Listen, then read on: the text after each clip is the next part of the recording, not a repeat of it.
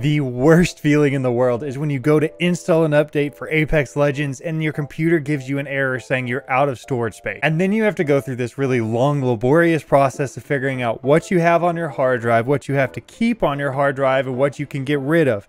And oftentimes you end up having to uninstall games or get rid of videos or files that you don't really want to get rid of, but you have to in order to install the program that you want to install. This is the exact problem that I've been having for the last several weeks of me recording YouTube videos. I am constantly bumping up against the max limit of my hard drive capacity in my computer. Now, because of that, I have doubled down, done the research, and figured out the best solution, which is a storage server. Now, I'm sure a lot of you already know this, but for those of you who don't, a storage server is basically just a computer that has a very large amount of storage capacity that you can move files over from your desktop to. So in my case, as you'll see, I built a storage server that has a little bit over 40 terabytes worth of storage space, which after redundancy ended up with somewhere around the range of 20 terabytes worth of actual usable space. Now, for those of you interested in the slightly more technical side of things, for this build, I used a Ryzen 5 1400, a generic graphics card, a PCI adapter that gave me 10 SATA ports, 9 4 terabyte drives, and 6 2 terabyte drives. Now, if you're like me, your first question is probably, how on earth did you fit that many hard drives in a single PC case?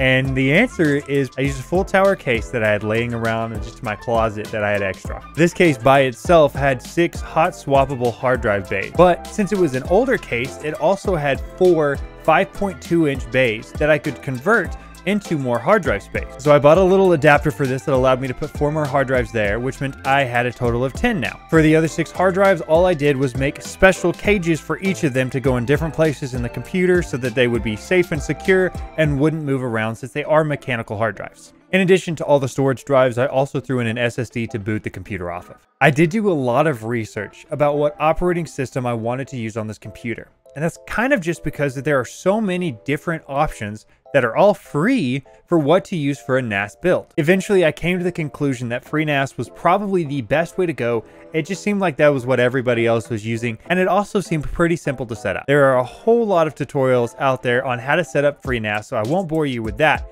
but here's an epic montage of the computer build.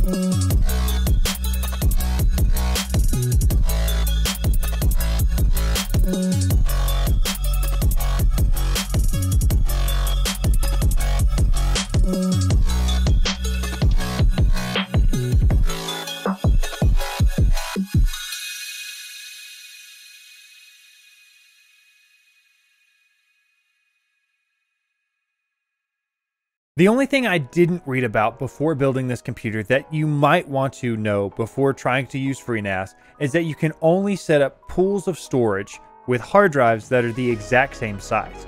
So in my instance, because I had so many 4 terabyte drives and so many 2 terabyte drives, I couldn't splice it all together.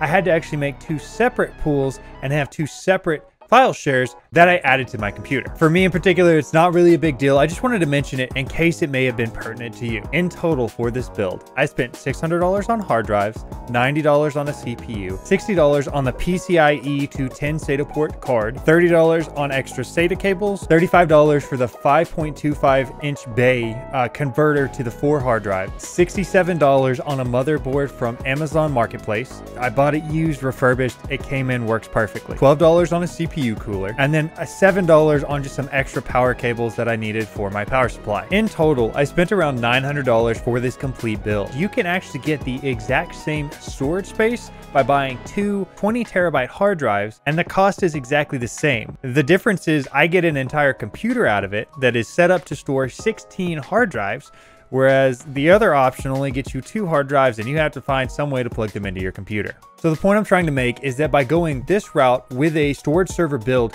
you open yourself up to a lot of expandability later on. So sure, it might not have a whole lot of storage space right now as far as storage servers go, but it has 16 different places for me to put hard drives, and I can expand it up to however much I want. Now, if you're sitting there thinking, I am never ever going to need that much storage space, but I still kind of want a network attached storage device, you should go watch this video right here that shows you exactly how to do that as budget friendly as possible.